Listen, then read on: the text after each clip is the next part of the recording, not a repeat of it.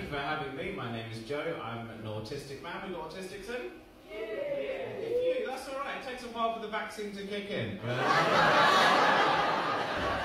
I am properly diagnosed and everything, so if you heckle me, then technically that is a hate crime. Just be aware of that.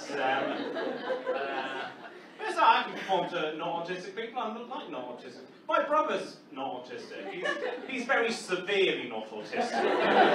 He's got all the symptoms. He loves making eye contact.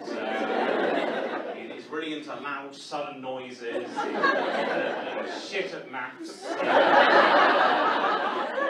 That last one's not fair. That's not true. It's not true that not autistic people are shit at maths. A lot of you can be really good at maths. With the right support, you can achieve it. He's incredible, my brother. You know, he's not autistic, but he's and it's not his fault he's not autistic. My parents are very supportive of both of us. They loved him and cared for him. They gave him the MMR vaccine. That's supposed to help, but he's still not autistic. And he's achieved incredible things for an autistic person. He went to university, which I think is amazing for a not autistic person. I mean, obviously, he had to have like a specialist course that was adapted to meet his needs. It's called Film and Media Studies. I'm really jealous of the people that believe the conspiracy theories. I mean, I think they're very comforting. I wish that I believed them. I wish that I believed that our government had a plan. The stuff they're worried about is never as bad as the stuff that's really happening. Do you know what I mean? The people in the conspiracies, they'll tell you, did you know the reason we got the vaccine is because the NHS is being run by devil-worshipping Zionist paedophiles. And I hear that and I go, oh, thank God for that. It used to be Matt Hancock, didn't it? I say we give these new guys a chance. Don't like eye contact? I think it's weird. I think it's weird that you people do that. Think about what eye contact is. We've all got two jelly balls that we hold inside of our skulls. And we walk around sucking in light into our jelly balls at all times. And when you want to be polite to someone, you're supposed to point your jelly balls towards their jelly balls, suck all the light off of their jelly balls. They return the favour, point their jelly balls back at your jelly balls. They suck the light off of your jelly balls whilst you're sucking the light off of their jelly balls in a mutual jelly ball sucking thing. I find that weirdly intimate. When you just met someone to immediately suck on their jelly balls. I used to get in trouble at school. I had a science teacher who used to say to me, Joe, you have to make eye contact with me, otherwise I don't know you're listening to me. What kind of biology teacher are you? People listen with their eyes.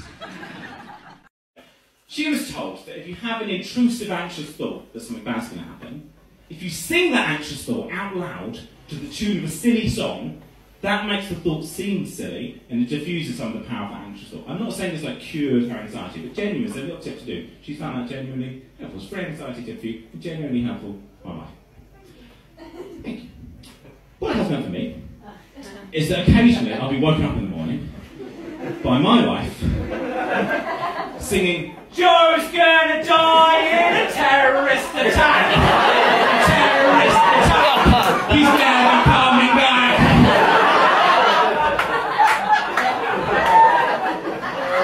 And that's bad for my anxiety.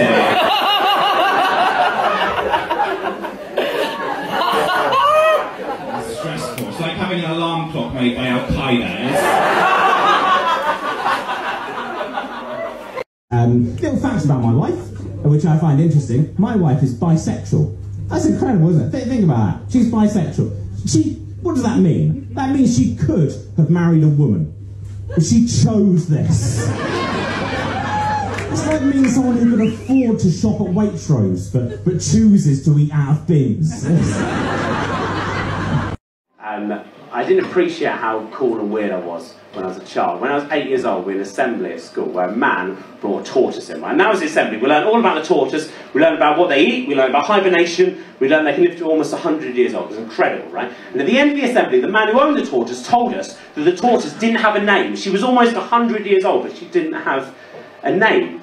And it was decided that there'd be a competition in the school to name the tortoise, and the winner of that competition, that would become her name. I was 8 years old. I thought about what to name the tortoise, and I suggested that we name her Paddingham Infant School, which was the name of the school that we went to. And my reasoning was this, right? She hasn't had a particularly exciting life. She lives in a man's house in the suburb of Portsmouth, but one day she went to Paddingham Infant School, possibly the best day of her life. Every time she hears her name, be a lovely reminder of the wonderful day she had at Paddingham Infant School. I think that's beautiful. I mean, it's a wonderful thing to name her daughters. Even on that last day, when she's put down to hibernate for the last time, she knows that she may never wake up again from that cold winter. She would hear her name, good night Paddingham Infant School, and she'd think to herself, oh yes, that was a good day. I've lived a good life. I think that's beautiful. I was weird. It's a weird thing to call a child. But actually, I think it's quite beautiful and poetic, and I'm proud to have been different, proud to have been weird and different as an 8-year-old and to have thought differently. Anyway, long story short, I came second to some cunt who wrote Shelley. And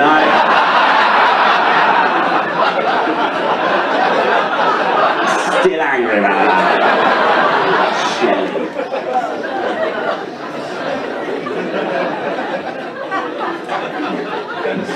Right, it's hack, isn't it? You name a tortoise after a romantic poet. It makes no sense at all.